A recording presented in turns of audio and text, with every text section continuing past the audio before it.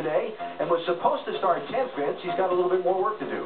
That's exactly right. Kasey Kahne's team had an engine issue throughout the weekend, so they're going to start from the back of the field today. But it's been on a nice roll, especially after winning Infineon. You guys have gotten things going. 8th in points. It's kind of at that thin line between comfortable and concern in regards to the chase. Which side of that line are you on?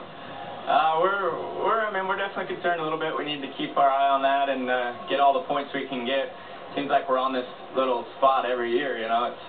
We're always right on the edge. But our Budweiser team's doing a good job. We've had good fast race cars, and we'll have to come from the back today, but Tony Stewart can do it, so hopefully we can. We'll see. Keep an eye on the 9 car today. Kasey Kahne coming from the back, guys. All right,